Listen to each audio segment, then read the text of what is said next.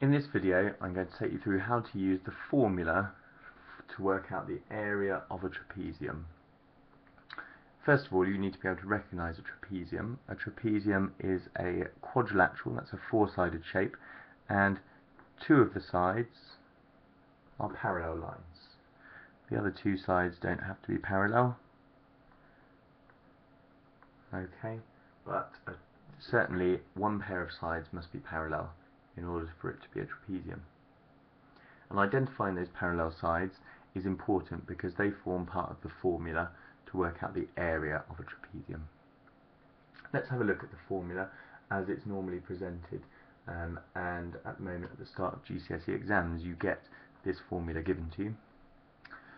A picture of a trapezium is presented and there are two little arrows on the top and the bottom lines, and those arrows indicate that the lines are parallel. Those two parallel lines are labelled with their lengths being A and B respectively, and the distance between them, and it's measured at right angles, which I'll come back to in a minute. The distance between them is called the height, or h. And the formula itself is half brackets a plus b close brackets times h.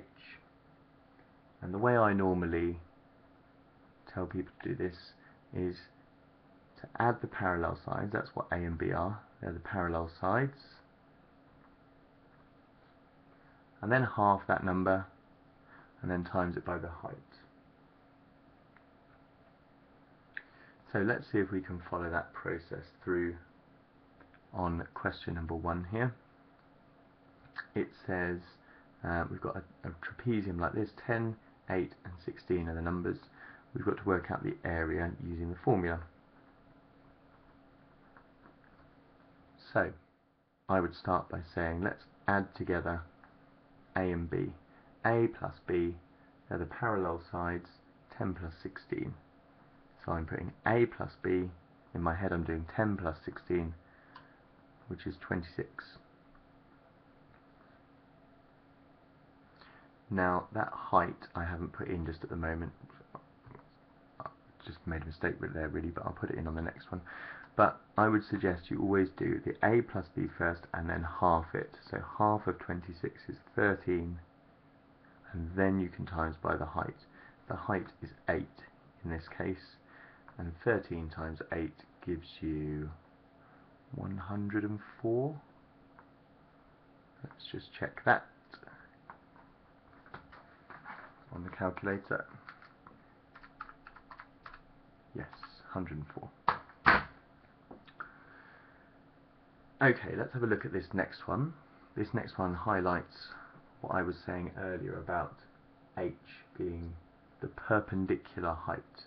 Perpendicular means at right angles, and the key point on this next question, question 2, is that we've got the 7 and the 11. They're obviously a and b, the parallel sides, but then for some people it would be perhaps unclear which one is the height. Is it the 4 or is it the 5, or do I need to use both, or what do I need to do?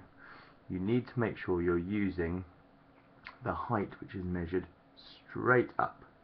Anything which is sloping like this 5 is not going to be any good. Think about when you measure your height.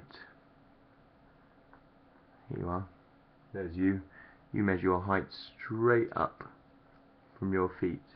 If you measured them from some point over here, if you've got a tape measure and you've got a friend to stand on it over there and you measured that height, you would be a heck of a lot taller. Okay, you need to make sure that you are measuring heights straight up from the ground.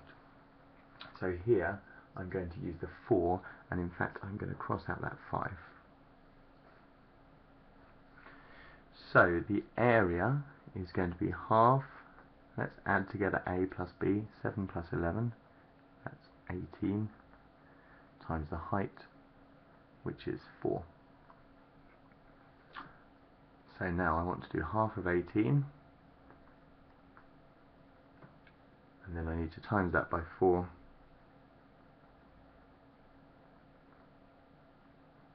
which gives me 36 centimeters squared. Last up, number 3. This is a trapezium. It's been drawn perhaps what you might consider sort of the wrong way round.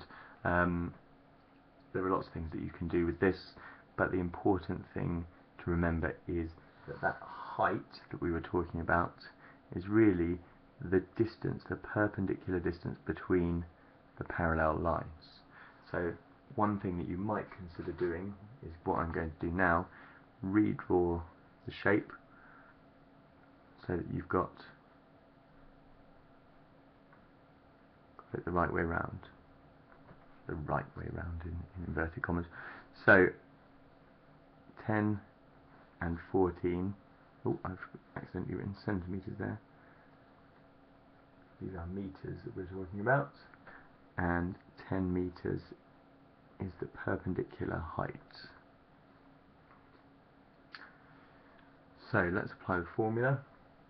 We're going to be using half a plus b times h. So the a plus b is going to make 10 plus 14 is 24. So it's half of 24 times h, which is 10. Half of 24 is 12.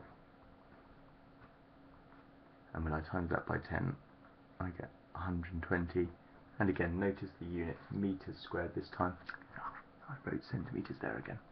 Can't stop writing centimeters. Meters in each of these cases, so your answers need to be in meters squared.